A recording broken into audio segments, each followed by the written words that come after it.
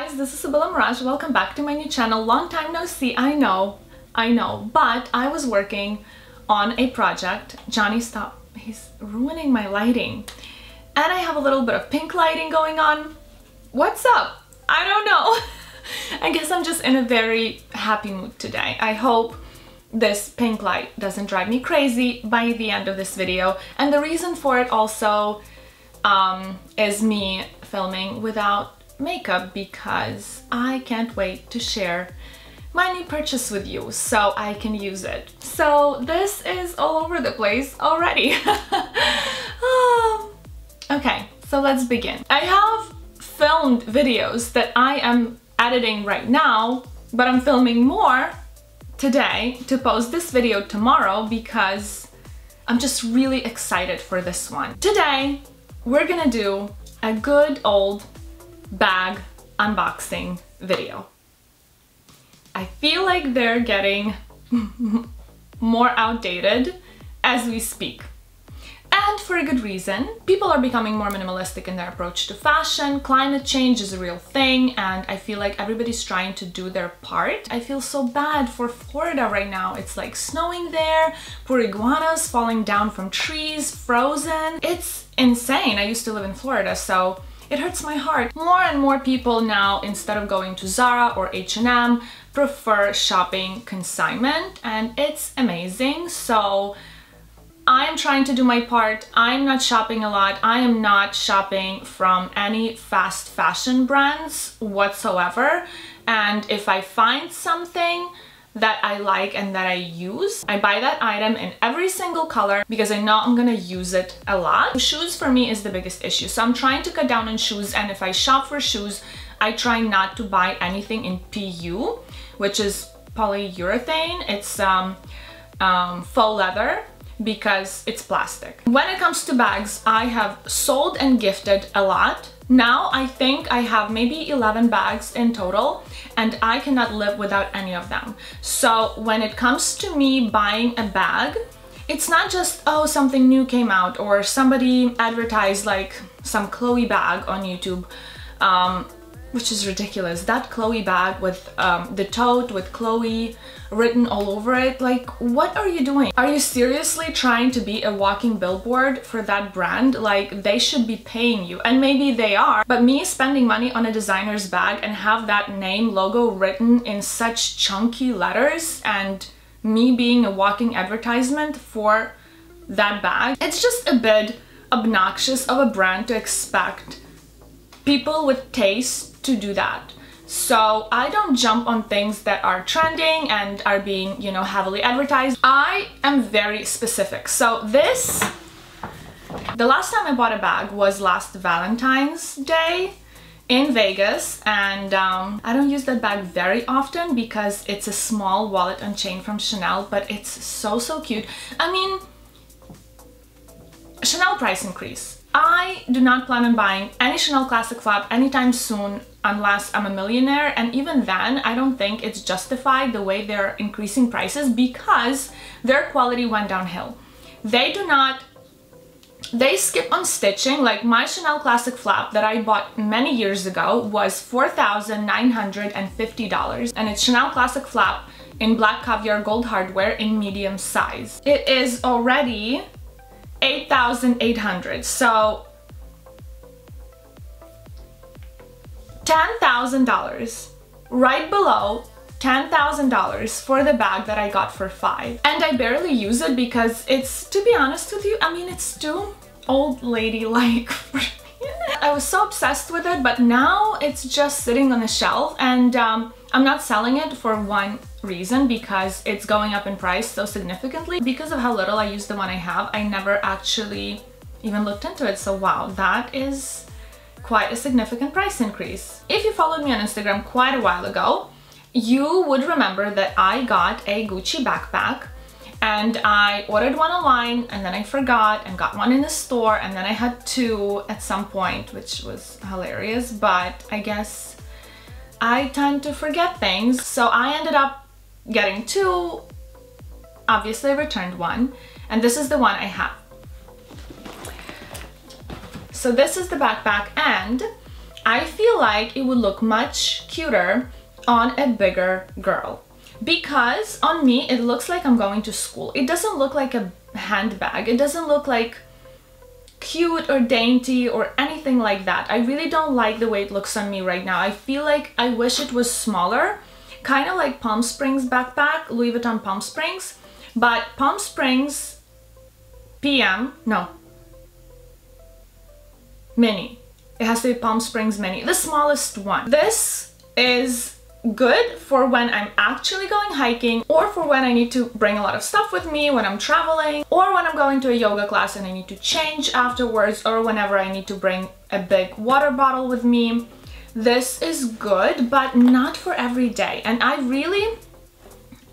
need to be hands-free because I bring my puppy with me pretty much everywhere, and unless I'm carrying him, he gets really angry at other dogs and kids, and it's a shit show. So I need to carry him and he needs to be close to mommy. This backpack is amazing.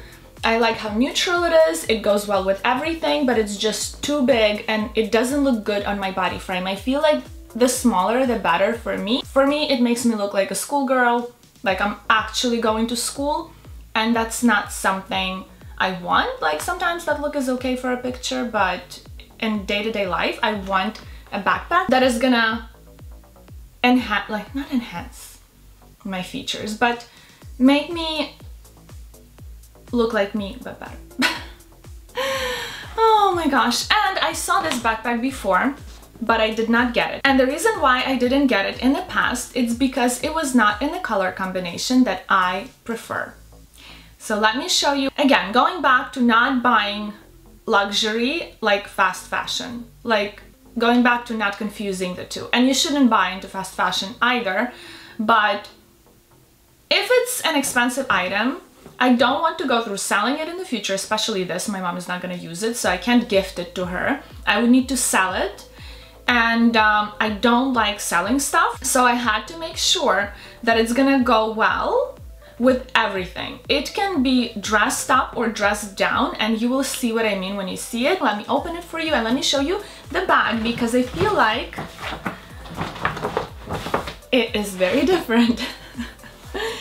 Oh my gosh. I think this is Louis Vuitton. Correct me if I'm wrong. I'm not gonna lie, he looks kind of good. I would definitely sleep with him for a cute bag. I'm mostly kidding. Alright. Okay, so I'm so excited to open it. You know, when you don't buy a bag in a very, very long time, you don't want to buy, it's like, it's very peaceful not to spend money on stuff you don't use. And I don't feel deprived at all, but when I do decide to get something, a lot of thought goes into it and I don't want to make a mistake. So I have thought this through, and it was meant to be, because it was the exact bag I was trying on, but the previous one had, oh my gosh, again. Had Vachetta leather. It didn't have black empreinte. I think this is not, well, not embossed, but it's, I think, still empreinte leather, or maybe not, correct me if I'm wrong. But this is the cutest little, I think it's Montsouris, or Montsouris backpack. BB, I think it's the smallest size. It was so cute on me when I tried it on. It suits my body, my frame perfectly. It doesn't make me look big. It doesn't look like I'm going to school. It looks so cute. You can obviously use it as a crossbody bag, but I'm gonna use it as a backpack. It's very, very different from what I am carrying right now, but only when I need it. This one I can use every single day. It fits a lot. This is what it looks like inside. It's just cotton lining, and it's made in Spain. I already checked that at the store, and the price was 2,500 US dollars. It is insane for this. I just try and make sure that the pattern matches on both sides of the stitching. So it kind of does on this one. It's important to me because I want the flowers to be centered. I want everything to be perfect. Sometimes it's not always this perfect. Sometimes, especially on neo-noes, I feel like the pattern is all over the place. They just don't care how they sew those bags. They're the weirdest, like, fastest probably made bags, and they went up in price so much recently, but still the quality is the same. I like neo-noes, but at the same time, because there's glazing all over the bottom, when you put it on the floor, and I'm not gonna be careful with my bags, I put it on the floor, I don't care. So I don't want to, obviously I don't want to rub off the glazing from the bottom. So I was looking at neo-noe a few times, but I didn't want to go for it. I like that style. It's kind of very my style, but at the same time it's too big for me because I have other bags that would fulfill that purpose. This is a very cute backpack, and the leather is supposed to soften up over time, so then I can tighten it easier, but at the same time I don't want to. I want to leave it like this because it looks more casual this way, and it's very easy to get stuff out. So I wouldn't want to always, you know, like use the drawstring because it has the magnetic clasp. I saw it twice with Vacata in the past, but I just don't like the Vacata straps because I feel like Vacata straps just become out of shape much faster than leather straps do.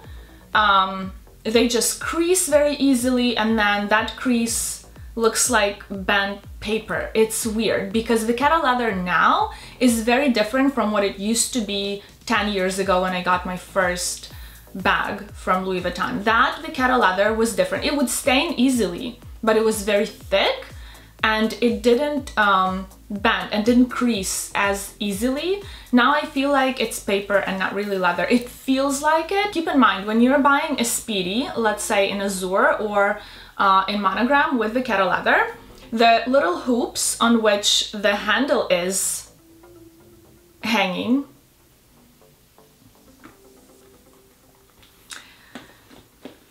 there are little hoops that are attached to the bag. They can stretch. So when you want to get a Speedy with Vacata leather, you need to see those hoops and you need to compare the width of the leather, because some of them can be very paper thin and some can be thicker. So when I got my Speedy Bandolier Speedy 30 in Damier Azure, one of the handles stretched. I'm gonna quickly film a try on of this backpack for you so you can see. I'm just gonna do two outfits, very casual, very dressy, and let you decide whether it's something that you want to get for you or look into what else. This is my Valentine's Day gift, so I'm very, very happy that this is what I got. It's like kind of a tradition now. Last year I got a bag and this year I got a bag, so it's a very nice tradition. Anyway guys, let me know what you think about my new baby and what you want me to film next. Right now I'm editing comparison of my vintage Alhambra pendants, so that video will come out next, probably 2 days after this video, because I'm gonna post this one first because I'm really excited to edit it and see what it looks like on camera and just like do a little try on. I am obsessed with this. I'm obsessed with this bag. It can get wet, it can get dirty, you can just wipe it off with a baby wipe. It's perfect because it's carefree like me. Thank you guys for watching. If you found this video interesting or helpful, give it a like and subscribe to my channel, and I will see you soon. Bye guys!